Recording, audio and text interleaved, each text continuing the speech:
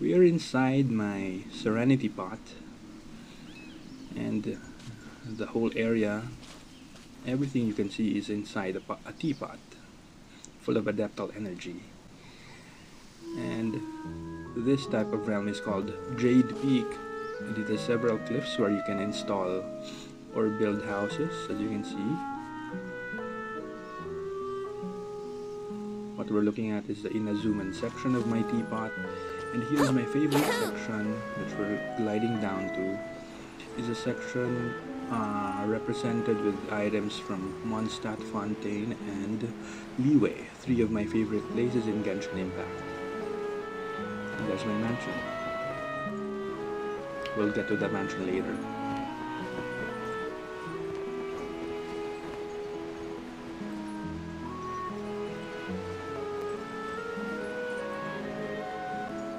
Such a beautiful place during sunset.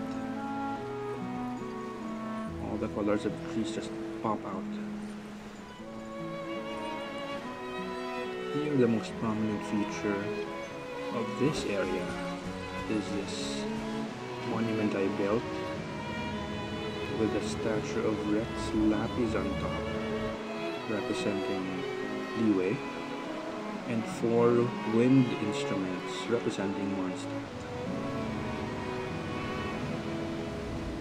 And now it's nighttime, and you can see the glow of the bushes and the trees that I planted here. And then the fountain is, of course, from Fontaine.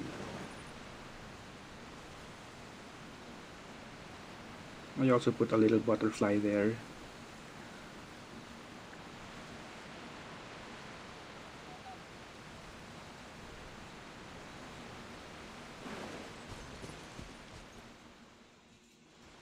Okay, and now we proceed to the Inazuma inspired area of my teapot. They put 2 estates here, 2 mansions. You can't go inside them though. Yeah, it's very basic, but I actually put a glowing tree, a blue tree in the middle of between the two. And that's where we came from, see? The statue.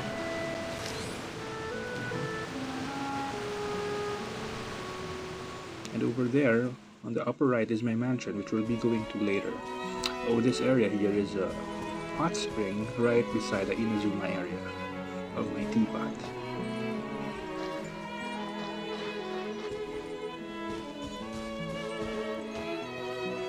Quick tour. Now let's go to my mansion. Here is the outside of the Mondstadt mansion. This is the biggest house you can select inside your teapot, your Serenity teapot. Oh, here, fireworks. 6 of them. Ah, let's go. Run.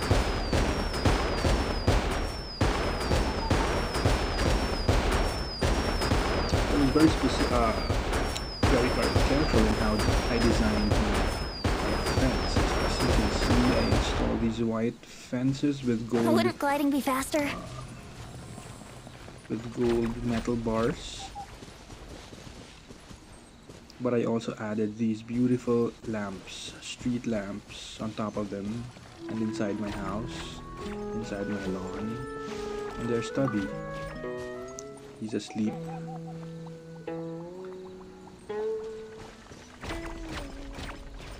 Let's go inside.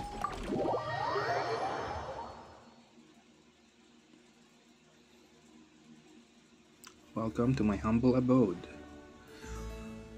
Here's the inside of my house. It's all white except for the furnishings. I chose red because that's the only color that seems to go okay with this kind of setup. And here is the ground floor office.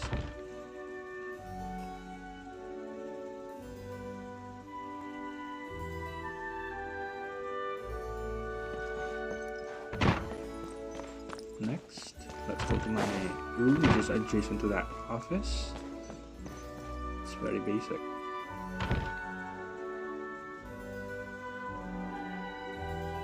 I also installed this huge desk, semi-circular desk.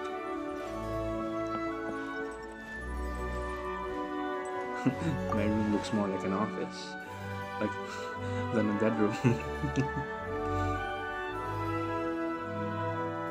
Okay, that's it. And then the last room on the ground floor is the kitchen. Yeah. For the kitchen, I decided to install tiles and not ceramic or wood. Oh yeah, and you can actually cook inside this kitchen. So these furnitures are cooking stoves placed on top of regular tables. So let's head upstairs.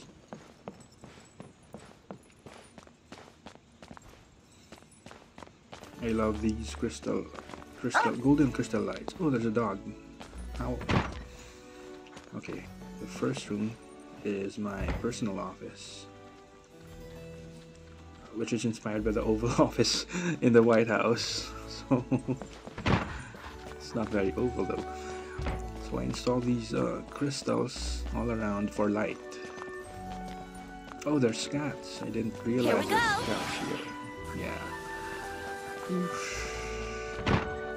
And now this is what I call the conference room or library, functioning as both. So that's the last room upstairs. Let's head back down.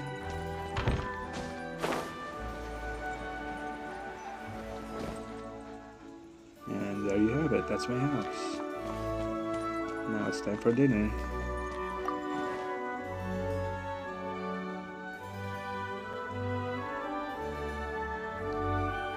Thank you for visiting. Bye.